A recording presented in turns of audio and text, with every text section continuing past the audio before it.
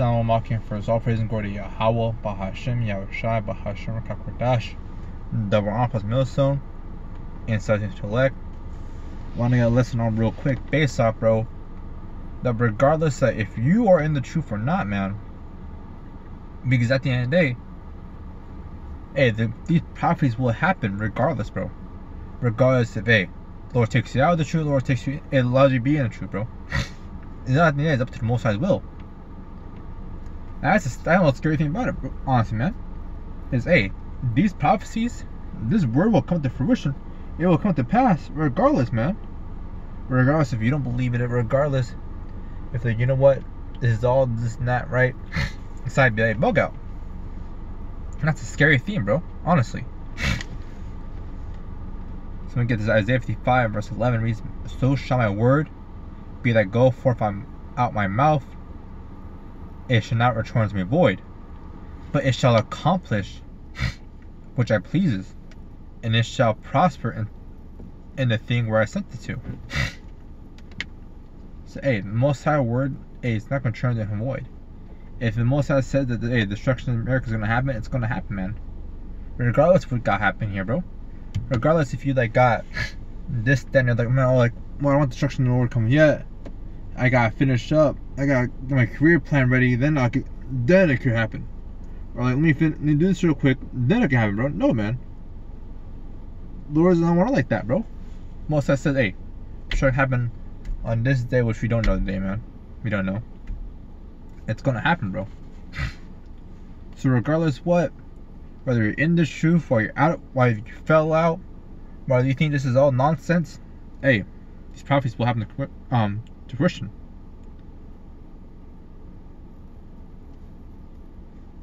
Let me just real quick.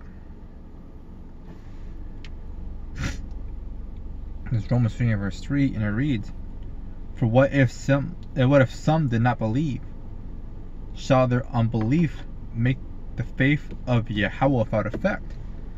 And that's a lot of the world, bro. A lot of the world is not going to believe in the truth, man. A lot of the world are going to believe that the Christianity is right, or the world that has no God. The world's going to keep going on forever and for at least next 100 years, man.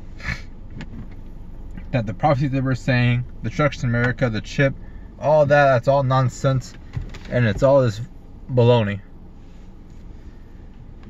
It says, shall their unbelief make the faith of Yahweh without effect? It says, Yahweh forbid, yea, let Yahweh be true, but every man a liar.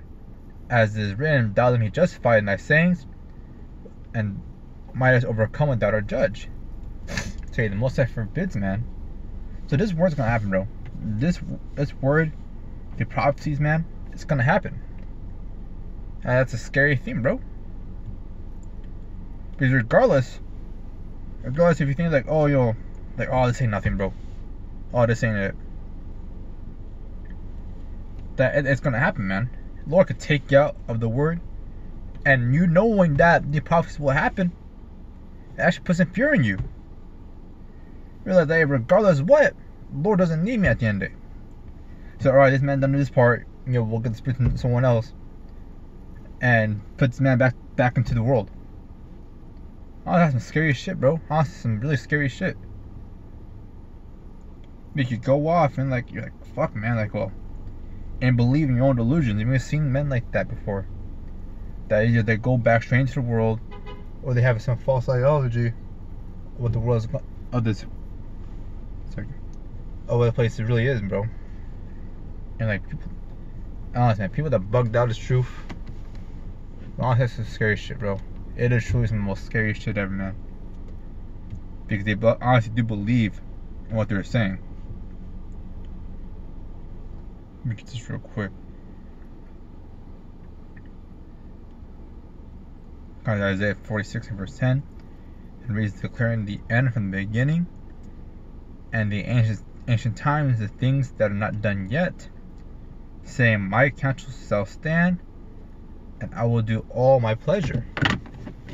So, hey, the Lord's counsel shall stand. So regardless, bro, hey, that's the best thing about being a truth, bro. The best thing and the worst thing is that, hey, either you die right now, or you either you die right now, or you fell off, or this other, or the Lord has to be. You know how that certainty that this is gonna happen, bro. That chip's gonna come. That chip is gonna come, bro. Nuclear missiles gonna come over here. Most of them, you're gonna crack those clouds, the UFOs. Hey, that's some cool shit, honestly. You're like, damn, but you know what? Regardless what, hey, you know the end game.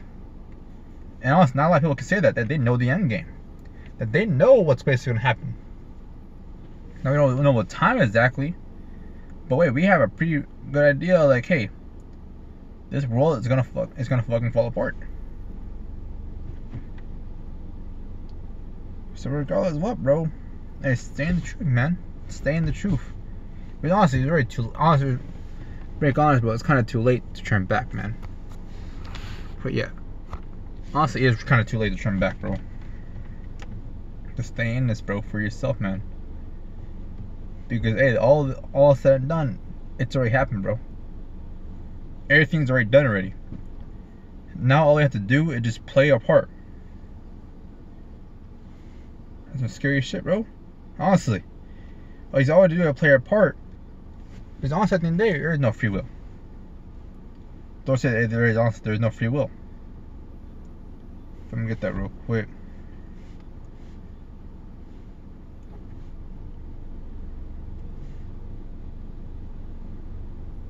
This is James 4 and verse.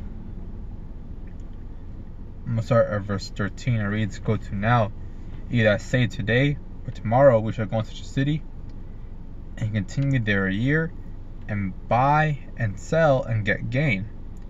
Whereas ye know not what shall be on the morrow." Because we don't know what's. Say, bro, honestly, I could die in a car accident today. I could be on my way and like, Lord takes me out like that. I can end up in a hospital, or I can never reach my destination. Some other stuff happen. I get arrested, bro. Jesus answers the word, "You know not what shall be on the morrow. For what is your life? It is even a vapor that pure for a little time then vanish away." Because there are time, bro, on this earth, it just in and out. Basically, just I feel like average like the 70 years. I think about 7 years. I don't know, that's not a lot of time, bro. That's not a lot of time to be doing things, bro. I said that's what he truly said. Life is short. To be honest, life is short, bro. What says in verse 15? And it reads, "For we ought to say, if the Lord will, we shall live and do this or that." So if the Lord will, that, hey man, most high saying the truth. Most high willing, you're making a camp, bro. Most high willing. Because honestly, through the Lord's will, bro. Not through our own will. Shit, you never know what. You don't know what's being the next minute, man. You hear what that guy, he shot him, like, if I can get that real quick. Get something real quick.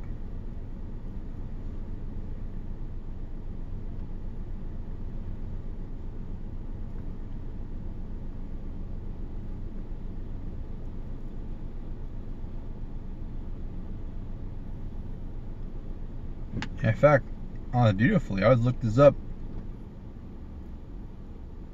This is former Walmart employee who was fired last year targets Pacific people and shooting, police say. It reads, at least one person was wounded at a shooting in Evansville, Indiana. And it's happened yesterday, man. On a Thursday night, the suspected gunman later shot and killed by responding law enforcement officer, according to the. Say, you know, motherfuckers didn't know that. Hey, I'm gonna go to that Walmart that day that made me shot up, bro. You're expecting to get your groceries, right? You're expecting like, I'm gonna come here, get my groceries, and come back home. You're expecting like a shooting that's gonna happen, bro. Honestly, it's the Lord, bro. Unless the Lord can take you out at any moment, man. Your true desires for it, bro. The Lord can take you out any single moment He wants to. Not just one, bro. But you hear, they say, shootings in here, shootings in there. No plans like, alright, today and be shot, later, man. No. So hey, be careful, bro. The best thing to do is hey, pray to the Most High. Most High willing keeps you in that faith, man. Because if you do die, right, hey, you finish your course. Let me get that real quick.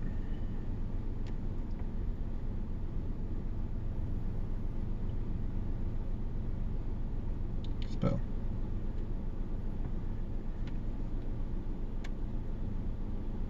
Kind of 2 Timothy 4 verse 7 reads, I have that. I'm gonna start at verse 6. For I am not ready to be offered, and the time of my departure is at hand. I have fought a good fight, and I finished my course. I have kept my faith. So that's basically what you want to hear, what you want to say, man. At the end of the day, like, hey, if you die in this team, bro, then you know I kept my faith, man. I finished my course, kept my faith until the very end. Because all we know, man, for all we know, that hey, the end is tomorrow. You could die tomorrow. For all I know, I could die the next hour. So, hey, just keep pushing, keep fighting, man. Because you never know when your time of departure out. You never know when the Lord says, "All right, that's enough.